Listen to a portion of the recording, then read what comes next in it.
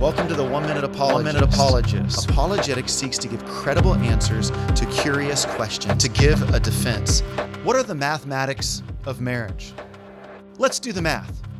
In the Old Testament, it seems as though when somebody started to struggle in their marriage, they would just simply add to the amount of wives that they already had. So they would do marriage by addition. But in today's culture, what do? When we struggle in our marriage, we do marriage by subtraction. Neither are right, neither marriage by subtraction or marriage by addition.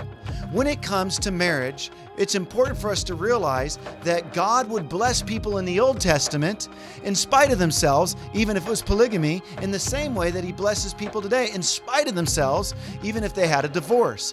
God's plan for marriage is to be, as stated in the book of Genesis, between one man and one woman, a husband and a wife for a lifetime. So it's important when we see polygamy in the Bible, we need to realize that not everything the Bible records, it approves of. What the Bible approves of is marriage between one man and one woman. That's the mathematics of a real working marriage.